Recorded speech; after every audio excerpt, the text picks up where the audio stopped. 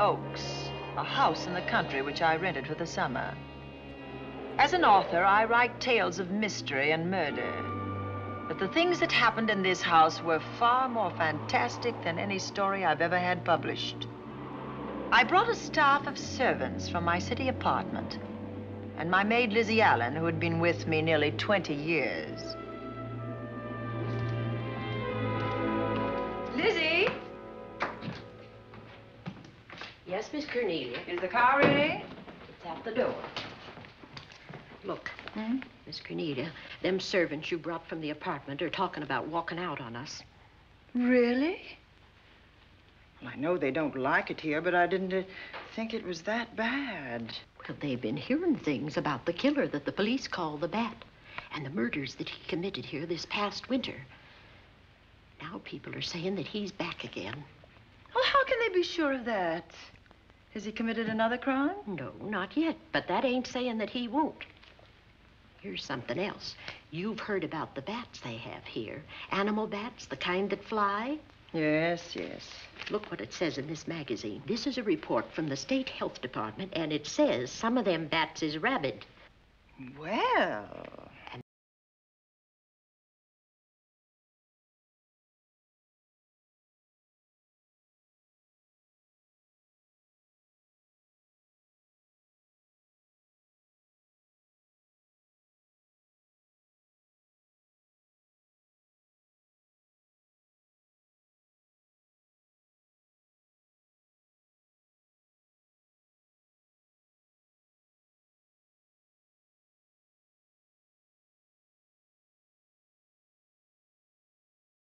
Drive directly to Zenith Bank, Warner. I'm afraid we'll have to hurry. It's near closing time. I'll get you there, Miss Van Gorder.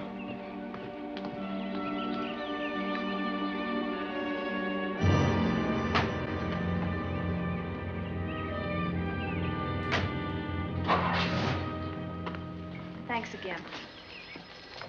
Miss Van Gorder. How do you do, Mr. Barry? How are you? I'm very well, thank you. You remember Lizzie Allen? Of course. Hello, Miss Allen. How do you do?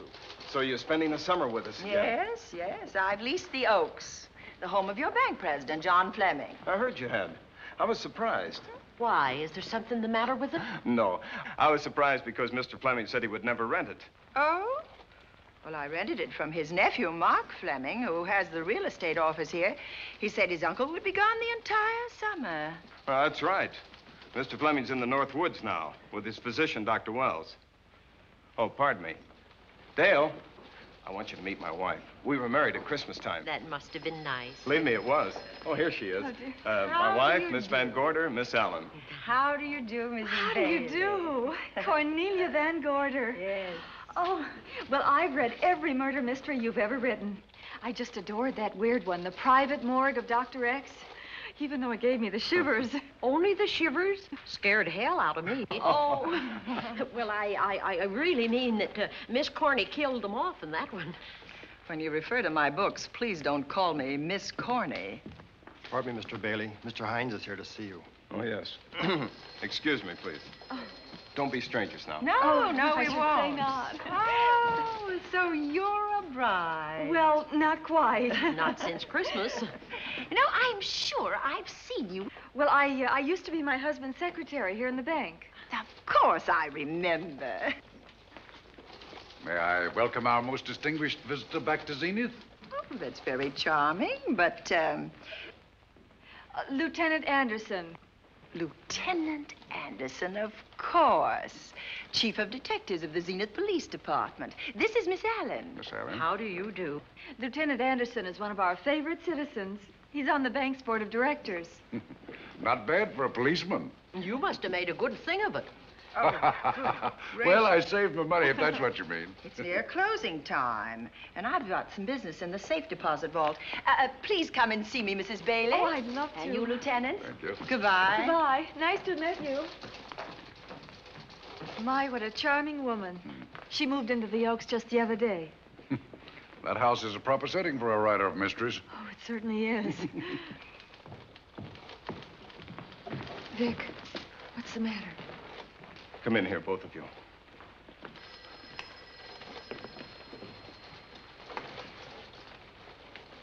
Andy, we're in trouble. Wendell Hines came in to pick up $350,000 worth of bonds that we were holding as collateral for a loan. They were kept in our special vault. Mr. Fleming and I are the only officers of the bank who have access to that vault. So? The Hines bonds are gone. That's not all. Other negotiable securities are missing.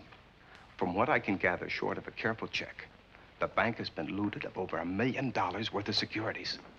You'll have to notify Fleming. I wish I could talk to him. Unfortunately, he and Dr. Wells are deep in the woods. They can't be reached by phone.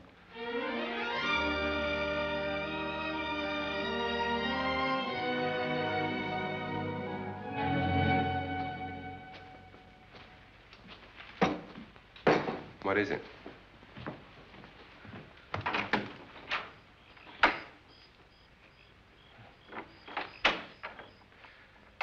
I thought I heard someone on the path coming from the lake. Had an idea it might be that guide of ours. Oh, Sam won't show up until morning. It's a 20-mile canoe trip from here to civilization. 5 will get you 10. Sam has a message for me. I thought you told him at the bank not to bother you. I did, but they'll bother me. Doctor. Yes, John. What would you do for $500,000? Anything short of murder. Why not murder? Too messy. Too great a risk? For $500,000? Yes. I pinched $1 million from the bank. Well, I'm not kidding. I embezzled it. Not that I think you wouldn't do it if you thought you could get away with it. I got away with it. I'm not talking about currency. I took negotiable securities that could be converted into cash. I have the cash in 10s, 20s, and 100s. Well, I'm your doctor, not your lawyer. Why tell me this? You'll find out why. Who's going to take the blame for the robbery? Bailey, the cashier. They'll never suspect me. I like Bailey. Well, so do I. I love the guy. I gave him his first chance. He has a lovely little wife. Charming girl. Was the best man. Where's the $1 million? In my family's tomb in Zenith. In the crypt with my father's casket. I don't buy that, John. No? No. You forget that I had you in charge when you were a very sick man. When you raved in delirium. And I heard you talk about a hidden room. Now, where else could you put a hidden room except in that mansion you built? That white elephant you call the Oaks. Look, everyone knows I have a bad heart.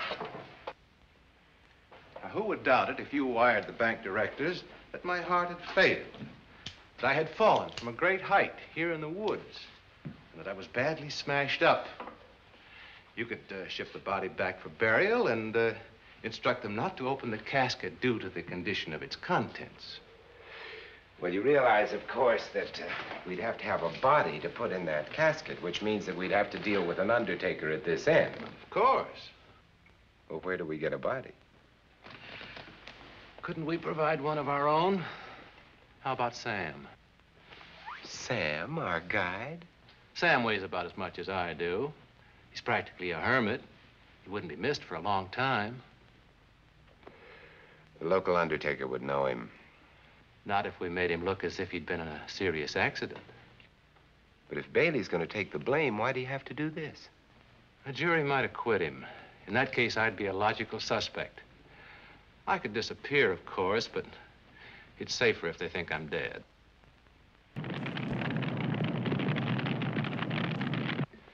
What if I don't go for this deal? In that case, it would be too bad. You mean you'd kill me? What else could I do?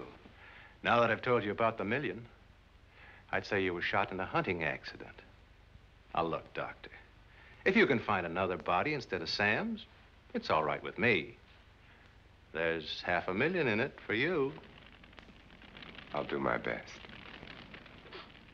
I smell smoke. So do I. What's that noise? Look, Doctor, the woods are on fire. It's coming this way. We've got to get out of here. Out the back way. We will. As soon as I provide that body we were talking about.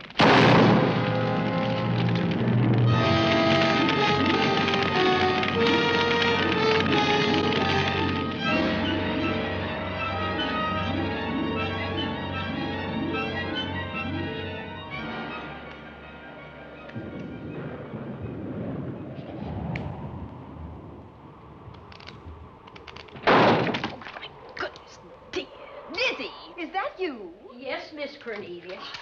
There's a storm coming up, and it's gonna be a snorter. The wind nearly blew the door off its hinges. Well, that noise blew my game higher than a kite. I think I've lost some of the cars. Oh, I'll get them for you. Oh, I see you found the paper. Drat that paper boy, scooting by on his bicycle, just chucked it into a clump of bushes and let it go at that. For land's sake, Mr. Vic Bailey's been arrested. Oh? I think. Victor Bailey, vice president and cashier of the Zenith Bank, was arraigned before United States Commissioner Alvin Fielding, charged with the embezzlement of over $1 million. I can't believe Vic Bailey had anything to do with that robbery.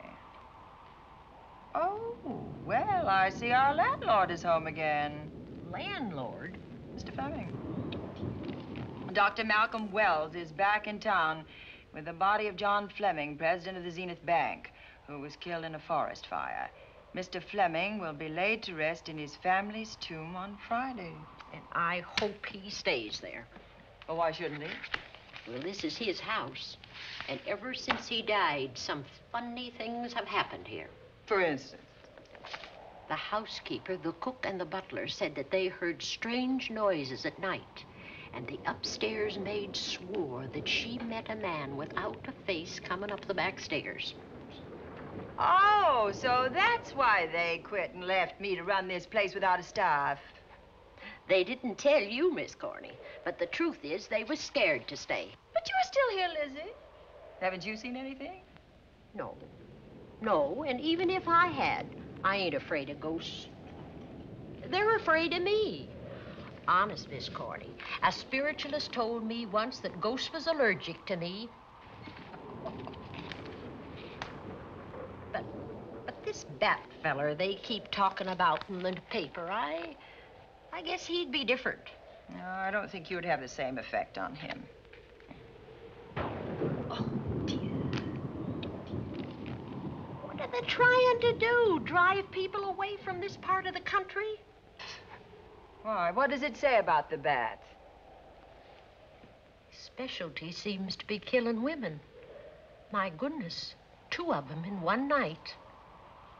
All his victims died the same way, like their throats had been ripped open with steel claws.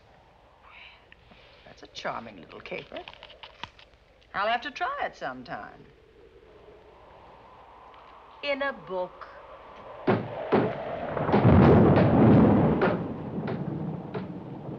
That ain't nothing, just something bumping against the house.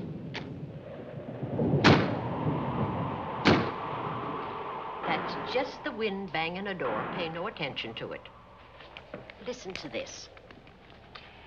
One of his victims, who lived for a moment after she was found, described the bat as a man without a face. Honest, Miss Corney, I think that woman must have been exaggerating.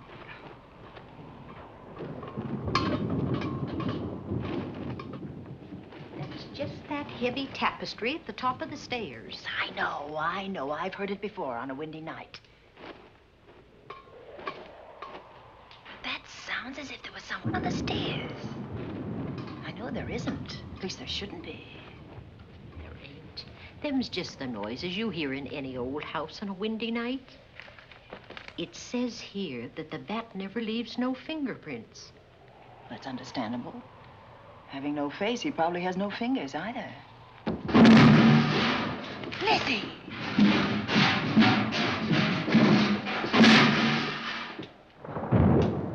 And that, I suppose, is the cat dropping its dentures.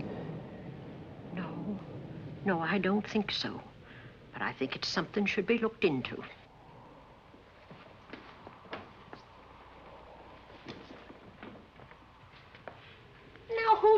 him down here. The wind, I hope. There must be a window open up there. No, Lizzie. Let him lay. Let him sleep it off. I hope the power lines don't go down, put the lights out. Now, we'll check the windows in the living room and draw the curtains, and then we'll go to bed. Yes, ma'am.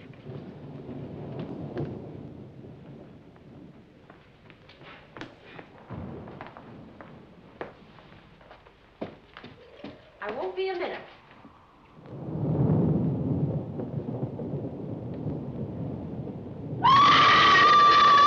Gordy! Oh! What is that? Oh, when I went to get the tape, I turned the latch off. I forgot to turn it on again. He's out there. He was coming in. He might have got you. Oh, but he didn't, and he's still out there, thanks to you. Now, you hurry now, and we'll call the police. No, I won't leave you, Miss Coney. Are you okay? Yes, ma'am, I'm okay. Okay.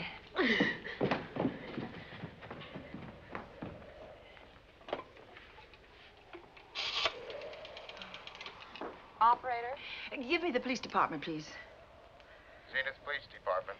This is Cornelia Van Gorder. I'm living at the Oaks. We know about that, Miss Van Gorder. Just a moment ago, a man tried to force his way into this house. You're not alone there, are you? What about your servants? Well, I have none except my chauffeur, and he's away. He won't be back until the morning. Now, there's only 2 of us here tonight, and we're going to lock ourselves in my room. Now, if any of your men see anything, will you have them call me? I'll send officers over there right away. Oh, thank you very much. Come on, Lizzie. We're going to sleep in my room.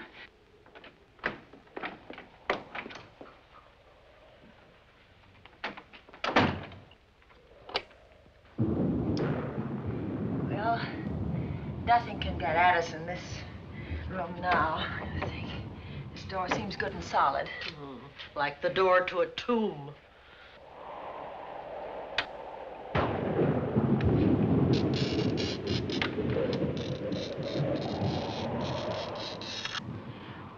I think that couch will be comfortable. There's some extra bedding, you know. In the Yes, ma'am. closet. Let's see now.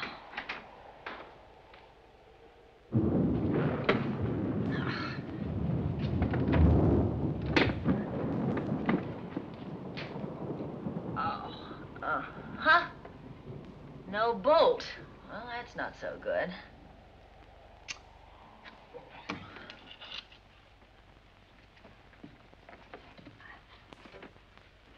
What's that for? That, my good woman, is a booby trap. If anybody tries to open this transom, this will be knocked off, and we'll hear it fall.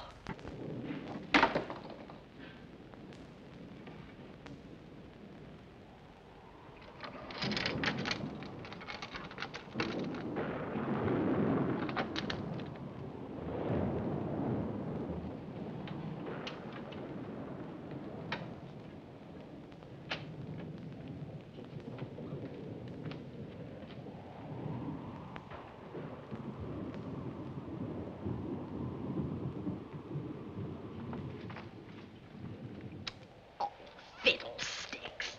I forgot my night things, my robe, my gown, and my slippers. I'll go get 'em now. Now, wait a minute, Lizzie. I'll go with you. Now, don't you bother, Miss Cornelia. My room's just down the hall. Lizzie, I told you to wait. It's all right. I'll only be a second. Get in here. Get in here.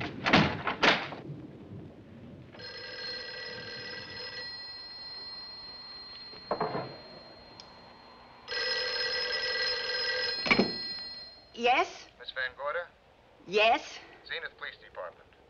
There's a police car just outside your house, and the officers in it have reported that there's no sign of a prowler anywhere on the grounds. Well, the man's inside now. He's in the hall, just outside my bedroom. Have your men break through the kitchen door and search this place from top to bottom. Okay, Miss Van Gorder. Sit tight. I will. I have a gun, and I know how to use it.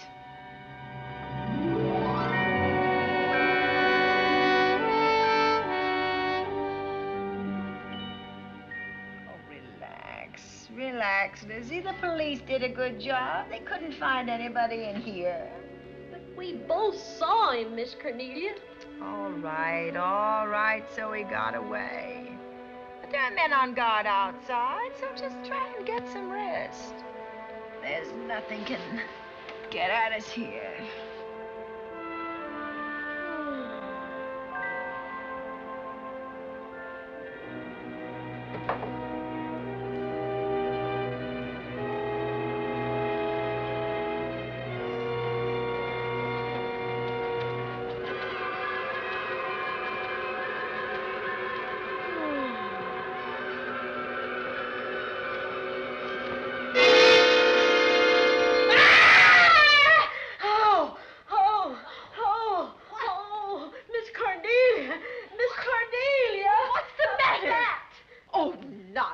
You've had a nightmare. Maybe I did.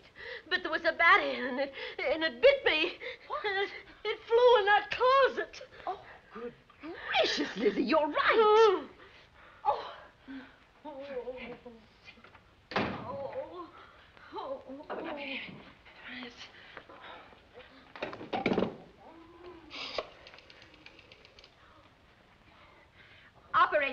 Operator, will you get me Dr. Malcolm Wells' office, please?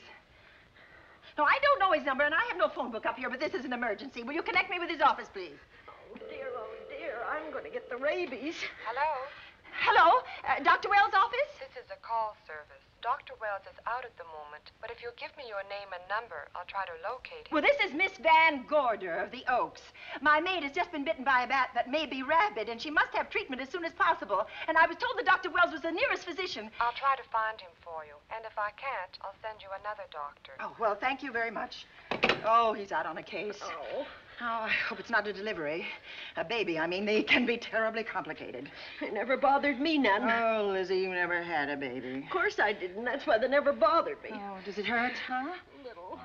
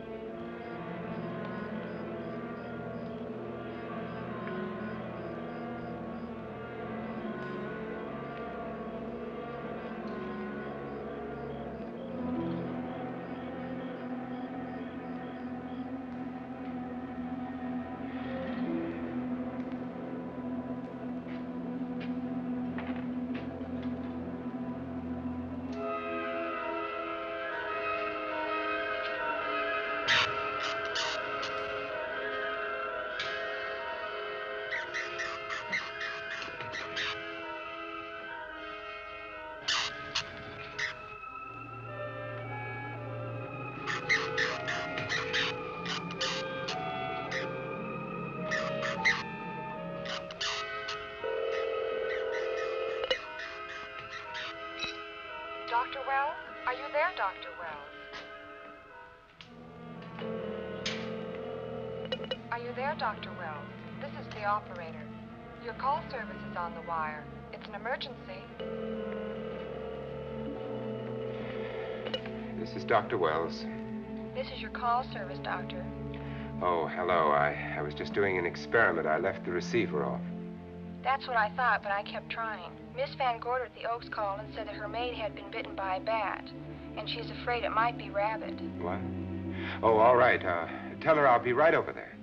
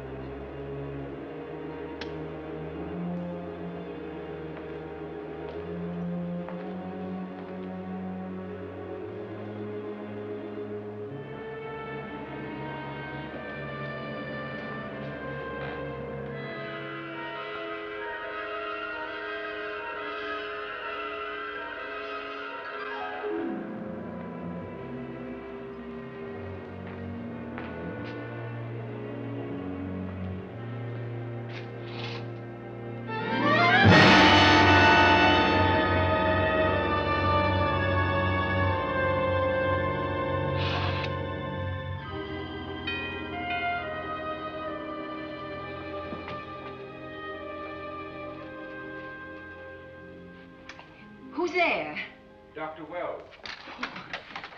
Come in. Good evening. Oh, I'm so glad they found you, Doctor. Well, I reached my office shortly after you called. How is your maid? Is she in any pain? No, she doesn't seem to be. Did the bat get away? No, I believe it's still in my bedroom. Oh, good. I'll want to examine it. There you go, Miss Allen. Now you feel better? Doctor, have I got the rabies? Well, I can tell you better after I've examined the bat's brain under a microscope. That thing's got a brain? Oh, you'd be surprised. Well, where is it? I think the little darling is in that closet. Oh. You know, it's a pity you leased this house, Miss Van Gorder. Why a pity? Well, my dear lady, I don't want to alarm you, but... Oh, well, after tonight, nothing can alarm me. Yes, I understand. It must have been terrifying. So many unexplainable things have happened here. There's something about the place. Your servants must have sensed it when they walked out on you. An apprehension of disaster. Well, let's see. Aha! Yes. There he is. All right, now, take it easy. Nobody's going to hurt you. Quiet now. Quiet.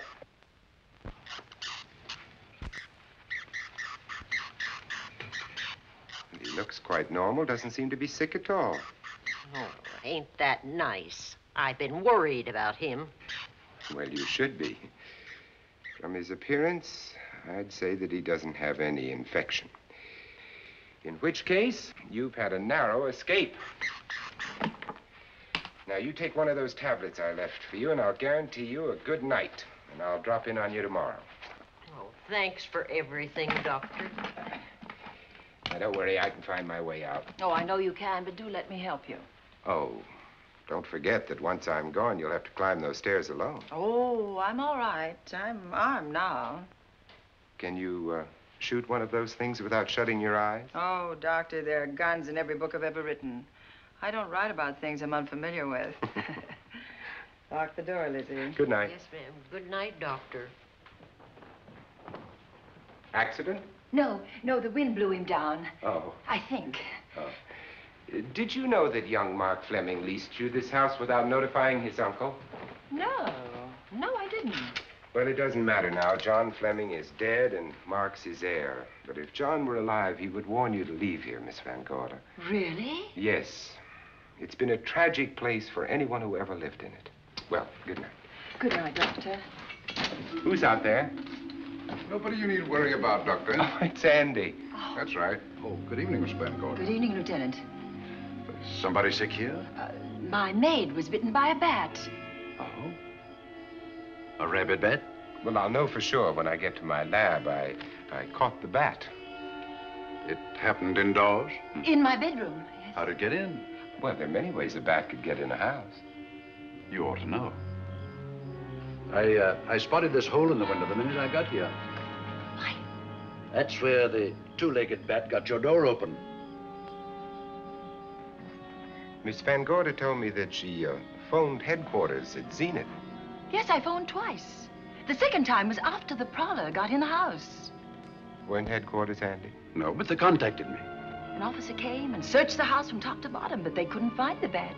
You better have this window fixed tomorrow. Oh, yes, I certainly shall. Listen, I'd better be going. I'm due in surgery at 8 o'clock in the morning. Good night. Good night, Doctor. There'll be a man patrolling the grounds all night, Miss Van Oh, Gorder. thank you. And nobody inside, Andy? Why should there be? Well, how do you know but what the bat is hiding somewhere in the house? I'm quite sure he isn't in the house, Doctor. Not now. Good night. Good night.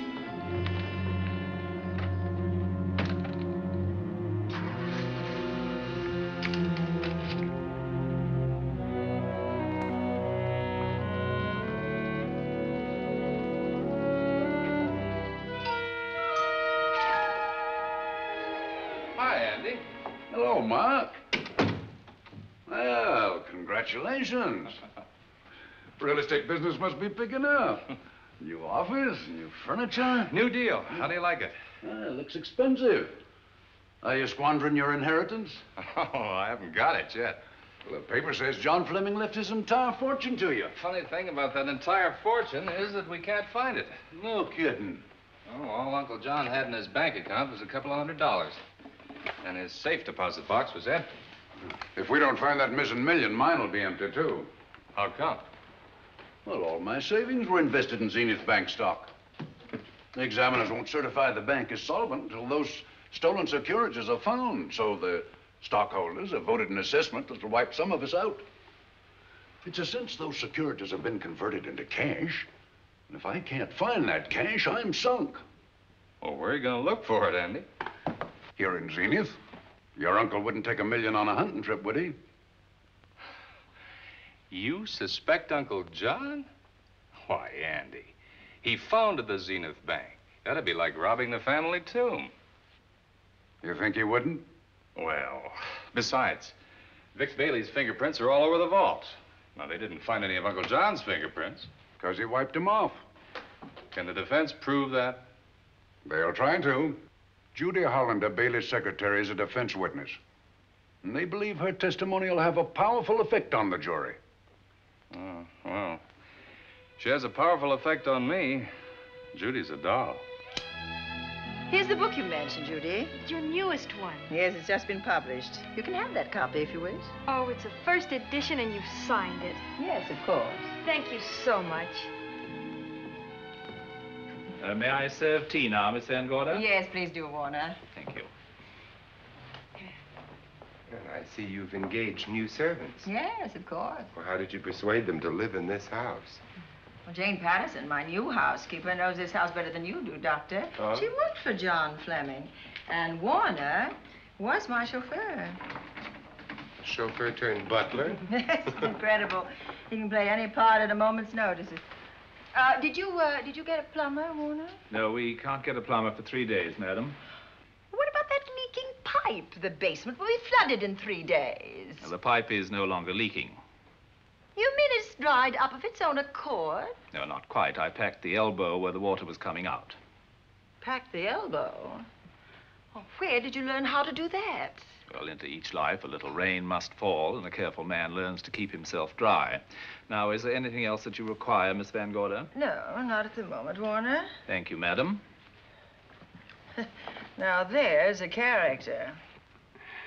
How long did you say that he worked for you as chauffeur? About 3 months. Well, I hope he doesn't have a police record. My dear Dale, it may interest you to know that the last night of his life, John Fleming told me that he loved your husband like a son. If Fleming were alive today, he would be fighting to prove Vic's innocence. Could Mr. Fleming prove his own innocence? Miss Van Gorder, can there be any doubt about it? There will be when Miss Hollander testifies at Vic's trial. Oh? You know something that we haven't heard yet, Judy? Something I saw with my own eyes. She's not permitted to say what it was. My dear girl, I wouldn't think of asking her. But let's assume for a moment that Fleming did steal the $1 million. Now, what would he do about it? Where is it? Hidden someplace where he could lay his hands on it without getting caught in the act. Now, if I was writing this, instead of living in the middle of it, I'd hide it right here in this spooky old house. Under a loose floorboard or up a chimney? If Mr. Fleming had the nerve to steal $1 million, he'd make his plans well in advance. I'd say he'd prepare a place to hide it. Possibly when this house was being built. Now, I rented this place from Mark Fleming, his nephew. I wonder if he'd have the floor plans. I'll ask him. Yes. Lizzie, will you bring Mrs. Bailey the phone? Oh, you ask him now. Okay. His number is Summit 7537. Oh, thank you, Lizzie. Summit 7537. Not bad, eh, Andy? That means new business. Now, you see, somebody wants to buy a house. Mark Fleming speaking. Oh, hello, Dale. Well, hang on a minute, honey, while I see if I have him. It's Dale Bailey, all excited. Miss Van Gorder wants to know if I have the floor plans of the Oaks. Now, what would she want with the floor plans? Well, she suggested to me that your uncle might have hidden the bank loot there. Are the plans here? Somewhere in the house itself. Wait a minute, there is a place where Uncle Johnny might have kept those blueprints. What place? Well, I heard him talk about it a good many years ago. I can't be sure of the exact location. Anyway, I don't think the old boy had the guts to steal $1 million. But if I find those plans, I'll let you know, Andy. Hello, Dale. Look, honey, I haven't seen those plans since I was a kid, but I'll come over tonight and maybe we can find them. Thank you, Mark. We'll expect you. He seems to think they're here in the house somewhere. He's coming over tonight. Well, that's good. Dale and Judy are my house guests for the weekend. Would you like to have dinner with us tonight? Oh, no, thank you. I couldn't. I still have a few calls to make. You know, if Judy's testimony is going to clear Vic Bailey and implicate John Fleming, others may get the idea that there's buried treasure in this house. Don't even mention your testimony until you're actually on the stand. Oh, I won't. That's a smart girl, Judy, and a very lovely girl. Well, good afternoon, ladies. Goodbye, Doctor. Dr. Will. Come on, girls, let's go.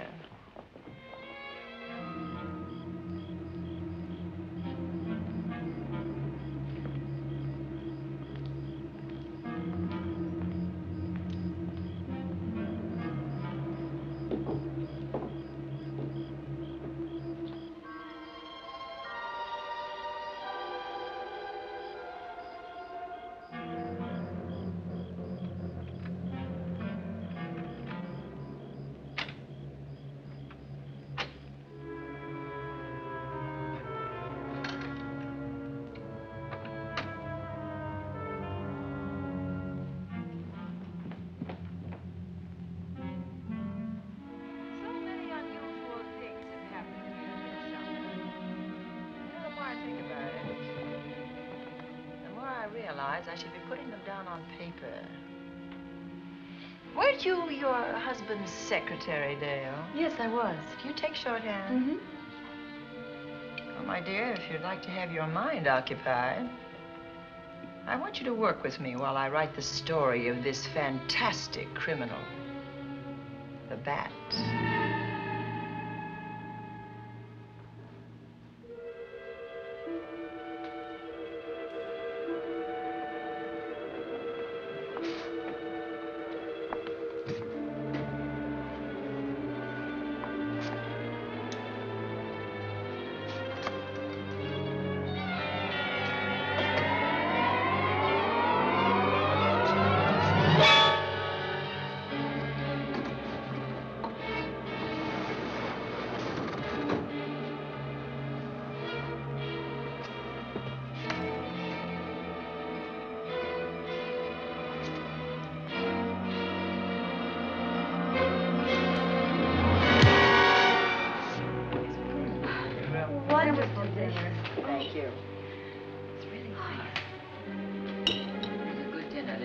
As usual. Wonderful. Oh, what a lovely piece of silver. It's an original, isn't it? Yes, they still use them in England for birthday breakfasts. Some hot water in the bottom. Keeps your kippers hot, your sausages, and your scrambled eggs. Interesting. It's very useful. Really nice.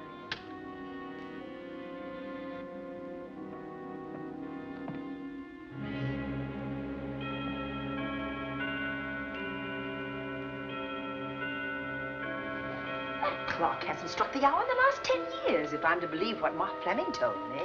Why is it angled away from the wall like that? I don't know. Somebody must have moved it. Lizzie, very likely when she was dusting. Wait a minute. Did you know there's a door in this paneling? No, I didn't. Oh, my gracious, so there is. Maybe it opens to a secret passage. Oh, certainly to a secret something. Exciting. Who knows, girls? We'll be about to stumble on that missing million. Oh, this is... Oh. There's a panel. There must be some gimmick to it. There always is. Yes, it moves. It moves. It moves. Oh.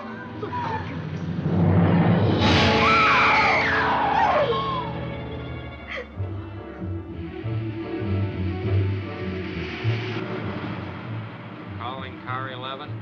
Calling car 11. Proceed to the Oaks in Zenith Township immediately. A homicide has been reported. Okay. Proceeding to the Oaks. Notify the county coroner, Dr. Wells. Tell him to come to the Oaks at once.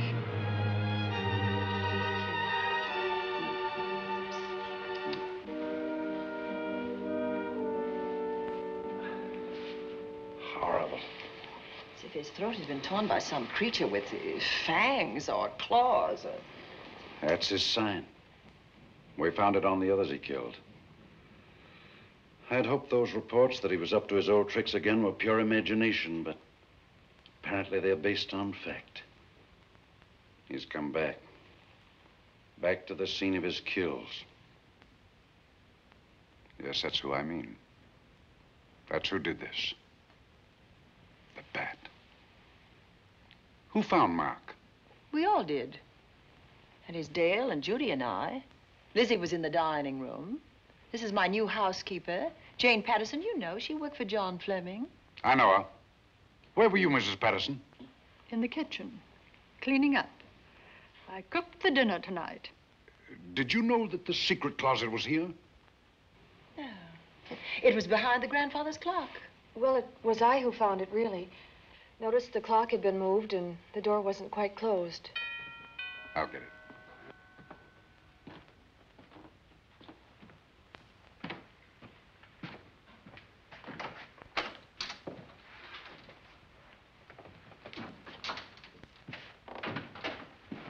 Who is it?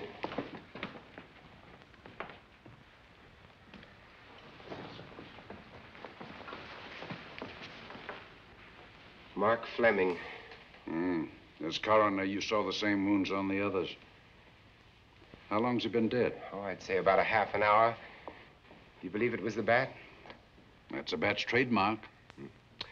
Perhaps he's still in the house. That's possible. Why should he be?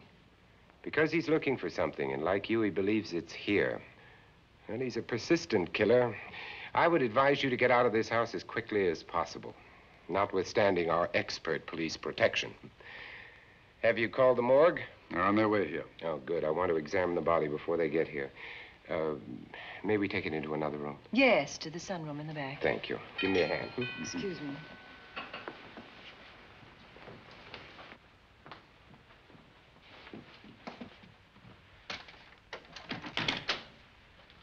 Oh, Warner, where have you been? Well, madam, it was... Has it been an accident? There's been a murder. Mark Fleming, the young man from whom I leased this place, was killed here tonight. They know who did it? Well, they believe it was the bat. I'm sorry I had to use the front door, Miss Van Gorder, but I forgot my keys, and when I rang the bell at the kitchen door, there was no response. Oh, this is Warner, Lieutenant. He's my butler. He was my chauffeur. Why'd you promote him? Well, it's very difficult to find a butler. They don't like service in the country. Have you been a butler before? I've served in many capacities, sir, but this was my night off, and I forgot my keys. I heard that part. What time did you leave the house tonight? Oh, about 6:30. I had dinner at Wiley's Roadhouse. Can you prove where you spent the rest of the evening? I can try. Try hard. And don't leave the house. I'll get to you later. Very good, sir. I shall be in my room, Miss Van Gorder, if you need me. Yes, Warner. Surely you don't think he's... Warren and I have met before. I can't recall where or when, but I will.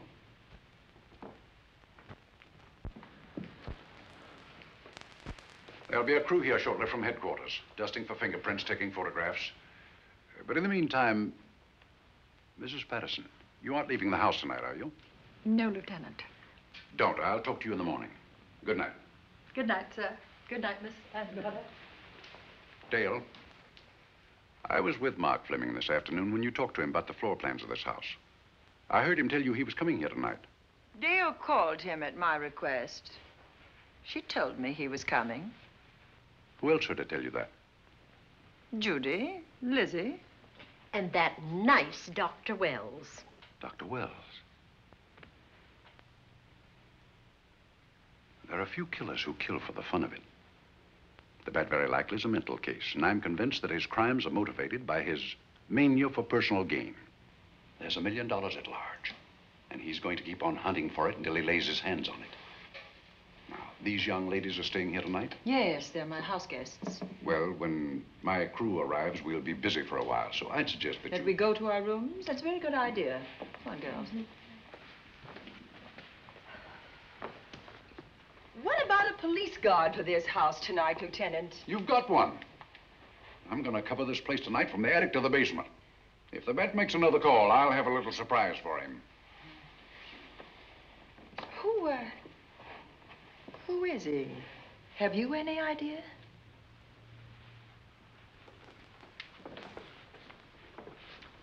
He could be anybody. So far, there are clues to his identity, but nothing we could take before a jury. I'm afraid we must look higher than the criminal world. He may be a merchant, lawyer, doctor, scientist, one of the pillars of his community. Ladies, lock your doors tonight. Stay behind them. I promise you'll be safe. Good night. Good night, Lieutenant. Good night.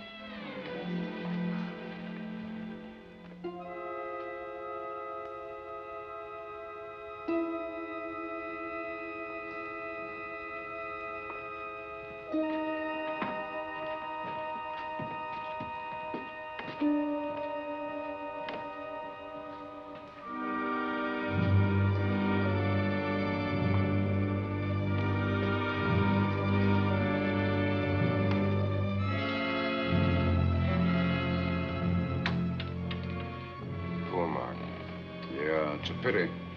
So young. Well, Doctor, do you agree it was the bat? In my report, I shall say the death was caused by the same technique used in the other killings. A paralyzing blow to the throat, followed by severe lacerations of the jugular, resulting in excessive hemorrhage. In a layman's language, he didn't know what hit him. Oh, he knew. But he didn't have time to think about it.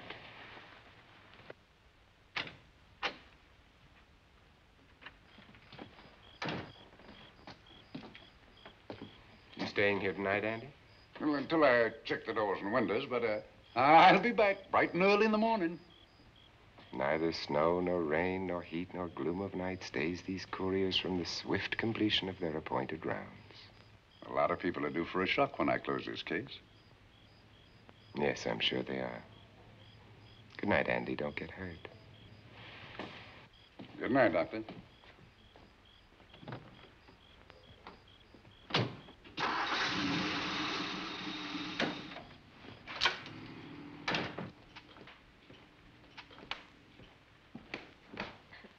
You know, I think we'd better let you get some sleep. Oh, Lizzie and I share this room for mutual protection. You know, one night, a storm blew the wires down, put the lights out, and I went out the next day and bought a half a dozen of these things. You better take one with you, Dale. Oh, thank you. We'll go across the hall now. Are you sure there's nothing else you need? Oh, no. Quite sure. We'll be all right. Well, if anything bothers you, you just sing out, and 2 strong women will come to your rescue. Oh, nothing will bother us. Not with Andy on the job. No. Well, good night. Good night, Miss Van Gordon. See you in the Don't worry, everything will be all right. We won't. Good night. Good night.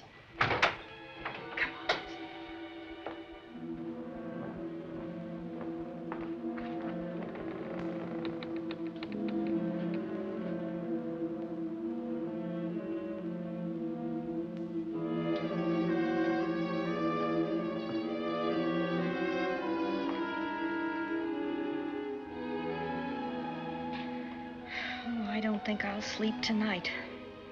Me neither. All I can see is poor Mark Fleming staring at us.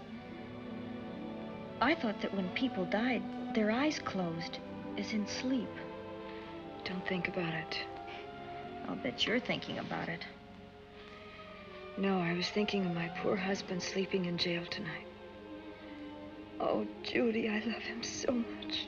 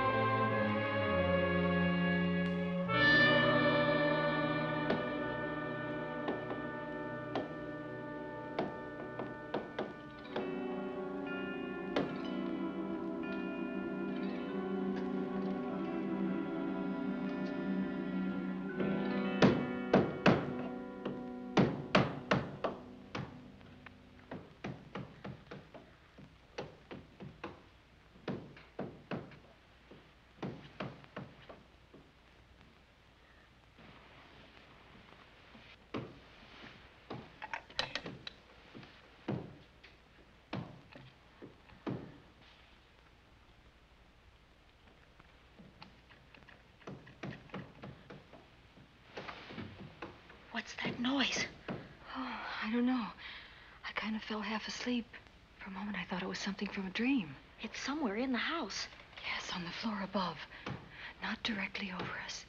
Probably a room overlooking the driveway.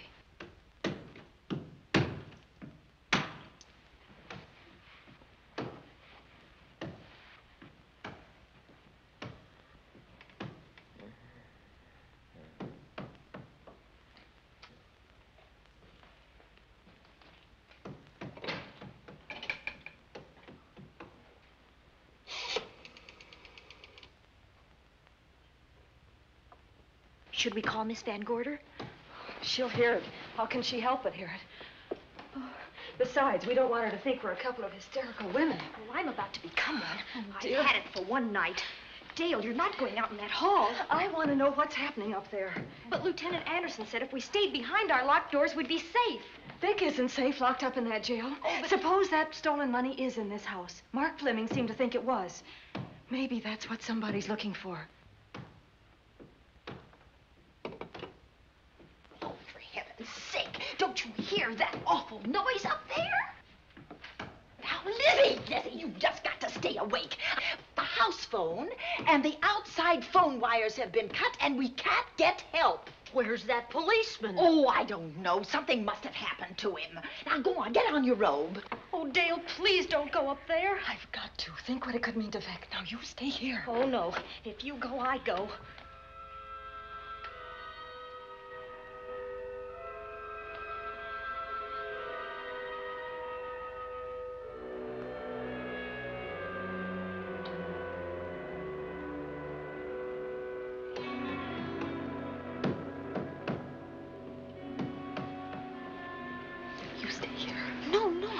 Go up there alone. You wait here. I'm going to see what it is. Oh, please let me go with you, Judy, will you warn me if anyone comes? I'll only be a moment. Now, wait.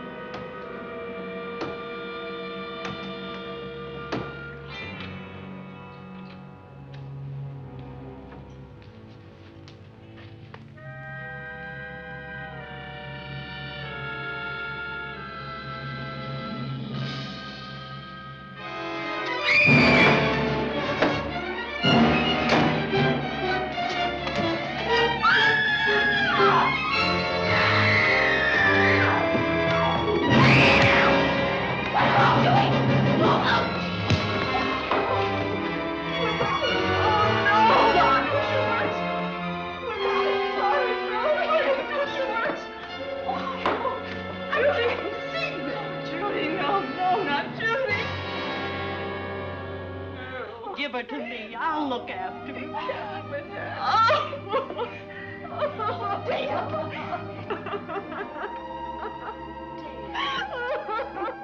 Poor baby.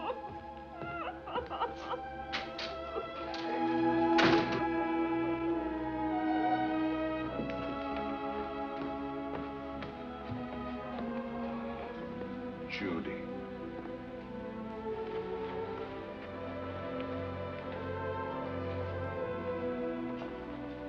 The bat.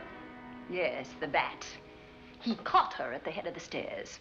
We saw him rushing down the stairs as we came out of the room. I hurled that after him. I hit him, I believe.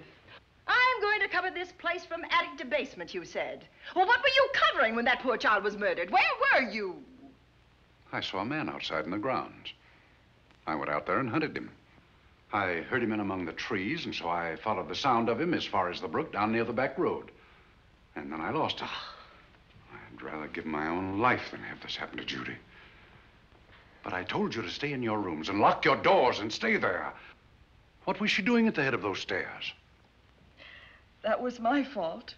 They heard a strange noise, heavy pounding in one of the rooms on the 3rd floor. We all heard it. I wanted to see what it was. Judy, I wish she wouldn't let me go out by myself. I made her stay on the balcony. What about your new butler? Oh, well, he's in his room, I suppose. Oh, Mrs. Patterson. Oh, yes. Did you know what happened here? No, sir, but I heard the screams. I went to call Warner. We have rooms on the same floor, but he wasn't in his room. His bed hasn't been slept in. If Mrs. Patterson heard the screams, Warner could certainly hear them. You're quite right, sir. I heard them. Oh, you did? And where were you? Outside in the grounds. Miss Holland has been murdered. No. Oh, so you're surprised. Shocked. Well, I've seen better performances. I remember you now. Your name's not Warner. I've got a circular in my office with your picture on it. The Chicago police not so long ago were hunting for you in connection with the robbery. You're right again, sir. And they found me and they tried me and I proved my innocence and I was acquitted. That could have been a lucky break. Where were you when this child was killed? I told you before, sir. Outside. What were you doing there? I was following you. I saw you leaving the house and it seemed that you were hunting someone. I thought you might need some help. Oh, yes, sir. I followed your flashlight down through the trees. Then it disappeared. And then suddenly, as I was staring out into the darkness, I was struck by something on the back of the head. The next thing I knew, I was lying on the ground. I realized I'd been knocked out. I wish you had been knocked out. But then we'd have found you with your mask still on your face. You were hit here in this house with this poker as you were rushing down those stairs after that child was killed. Oh, no, sir. You can't pin this on me. I'm not the bat. I've never killed. I couldn't kill. I won't take the rap for this.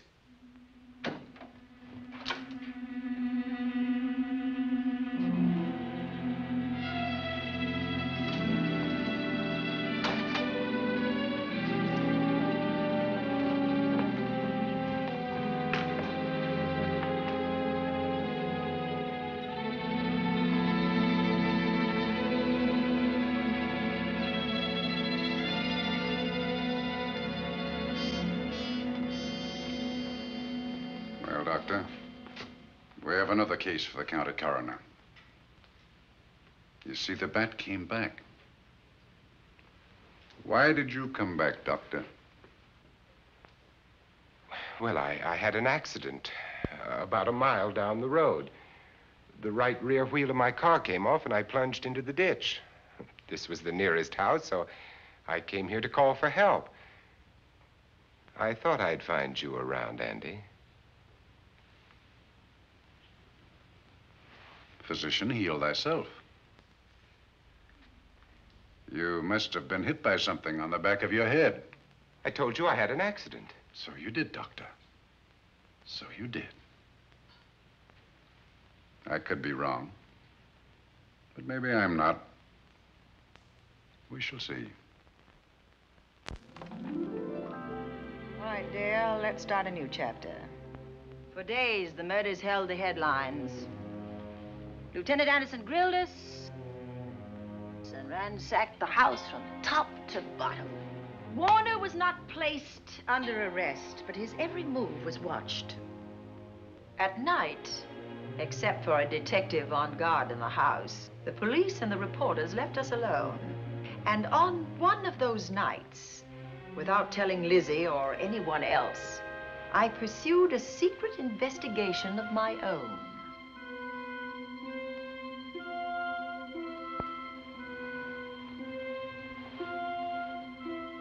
It was in an empty room on the 3rd floor where we kept our trunks and other things.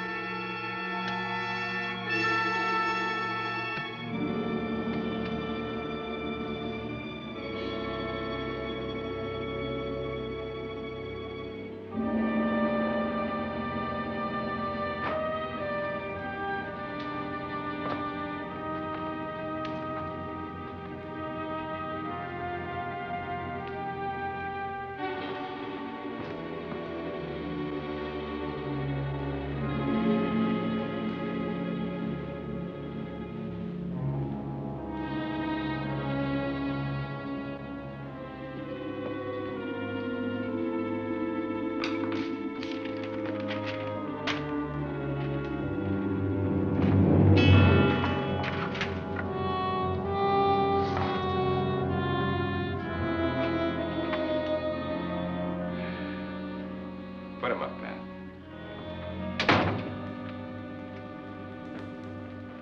It's a bright idea to kill me in my own lab and let people think that I'm the bat. But you had to kill me first. What was it to be, ambush?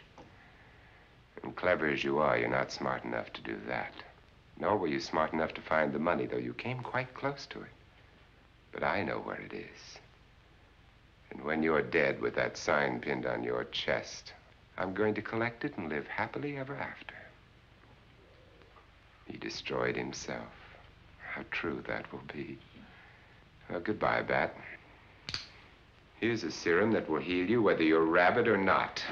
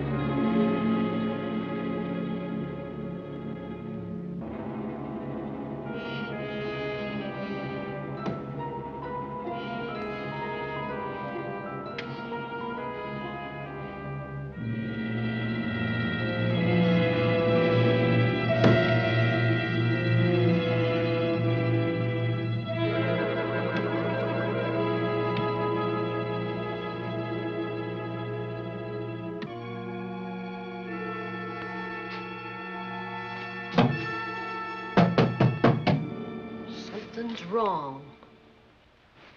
Something's wrong.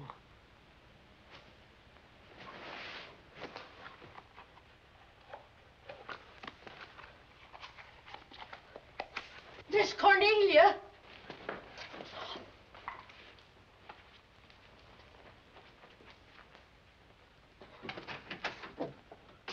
Miss Cornelia!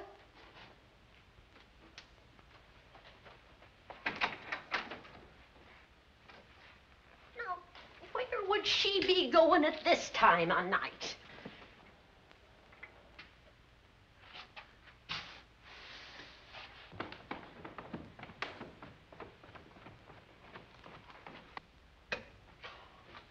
Land's sake.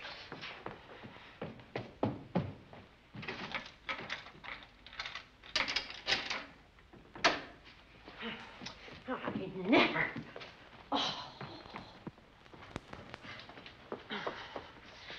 Mr. Davenport. Mr. Davenport. Oh, a fine thing. The door unbolted, the chain off, and you asleep on the job. Wait till Lieutenant Anderson hears about this. Come on, wake up. What's the matter with you? I don't know. My head hurts. My whole body's numb. Here, take a sip of this. Try to snap out of it. I'll be back in a minute.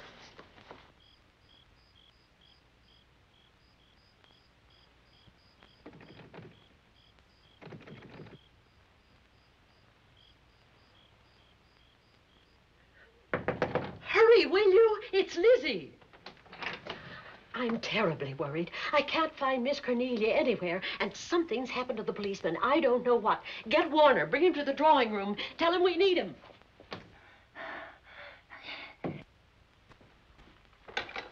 Are you all right now? Yeah, I'll be all right in a minute. I remember now. I took a drink of wine from that decanter there. Miss Van Gorder told me to help myself. She wouldn't put nothing in it? Well, somebody did. Somebody who knew I was on duty here. Then it was somebody that got Miss Van Gorder. I can't find her anywhere. Upstairs, downstairs, or in the basement. I told the housekeeper to get Warner. Lieutenant Anderson will want to know about this. Hello. Yeah, this is Davenport at the Oaks. We've got trouble here. Well, for one thing, I was drugged. Yeah. But I must have been knocked out because the maid tells me Miss Van Gorder is missing. Well, you better call Anderson and let him know. He's not at home. Well, where is he? Out on a case? What case? Dr. Wells. What else did they tell you about it? Oh, hurry, will you? We've got to find Miss Cornelia. Okay. Lieutenant Anderson is out on a case. Dr. Wells was found dead in a room next to his garage, murdered. Dr. Wells?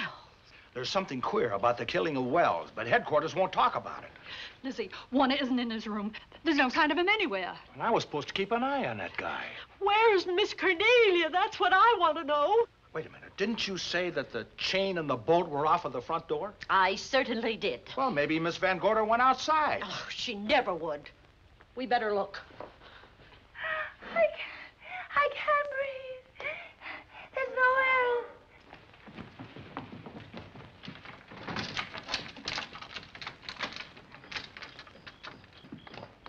Miss Cornelia. Oh, Miss Van Miss Gorder. Cornelia. Miss Cornelia. Miss Van Gorder. Look. There's a light in that room on the 3rd floor. Were you up there tonight? Well, of course I was, but I turned the lights out before I came downstairs. Then Miss Cornelia might have turned them on again. That's where we're going to look first. Come on.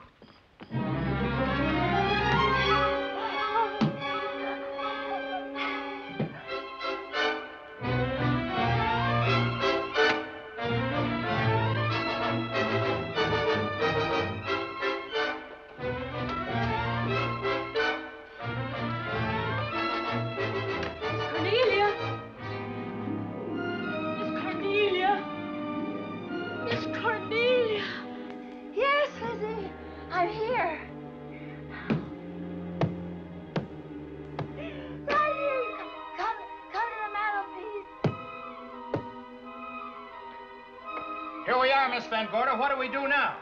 Over the mantel, there are 5 panels. Strike it with your hand.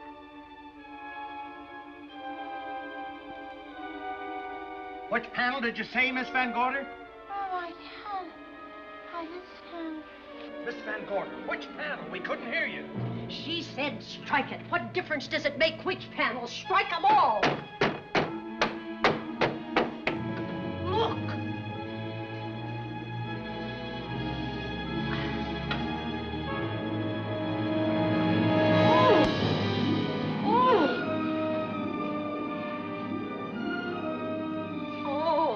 It's all right now.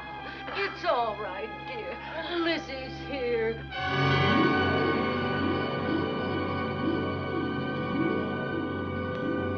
Feeling better? Yes, much better. We'll take you to your room. Oh, no, you won't. I'm going to stay right here. I'm quite all right. Oh, how blessed it is to breathe without an effort. You know, no one knows how sweet the air can taste until someone shuts it off for a moment. That room is just like a box. When the mantelpiece closed, it seemed like all the air was drawn out of it. Look, there it goes again! Let it close. I can open it from in here. There's a control panel behind this blueprint. Electric motor under the trap door here. Once the door is open, you can keep it that way. I believe that the fireplace in this other room opens the same way. And it does. I tried to find this, but I couldn't find it. Yeah, it was back at this blueprint here. Well, it's quite a setup. Too bad we can't open that safe in the same way. Take an expert to crack this box or a shot of nitro. Oh, maybe that's what the bat had in mind. Could be. Seems he's on the prowl tonight. Miss Van Gorder, Warner has disappeared. And Dr. Wells has been murdered. Dr. Wells? Lieutenant Anderson's on that case right now. Well, does he know what happened here tonight? They got word to him. He'll be here any minute.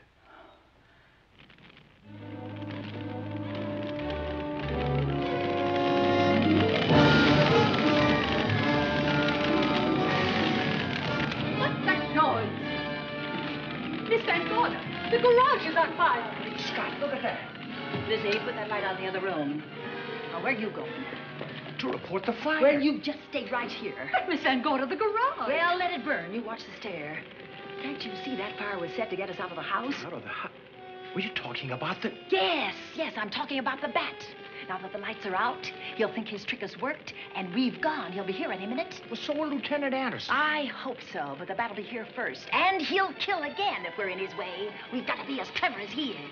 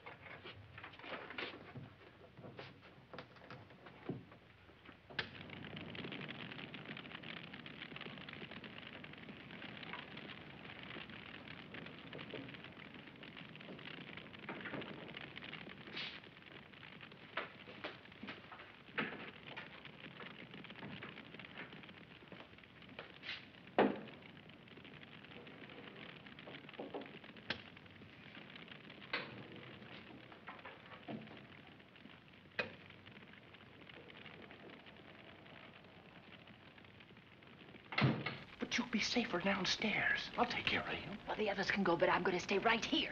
All right, but get out of sight.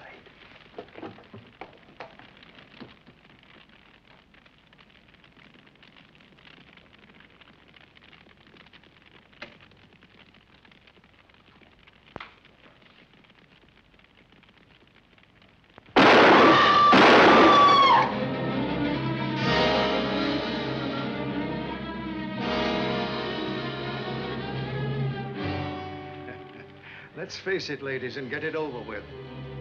Others have seen my face before they died, but I'll have to deny you that pleasure. This would make a good scene for your book, Miss Van Gorder, but I'm afraid you'll never write it.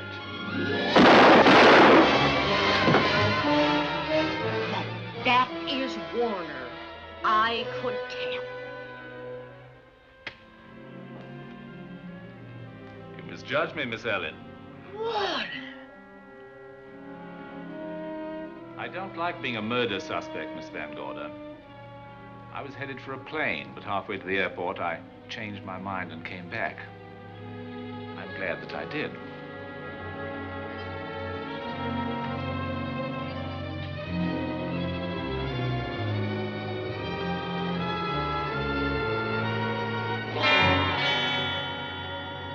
Why, it's Lieutenant Agnes.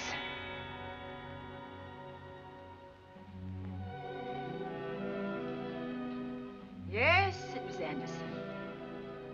He'd discovered the secret of the hidden room and was waiting to get into it and open up the safe. We found the money in it, a little over $1 million in 10s and 20s and 100s. Good old Andy. With all his ill-gotten gains invested in bank stock. It's rather a clever way to hide stolen money. In the open, as it were. And so respectable. But don't try it. No matter how clever you are, you can't hide murder.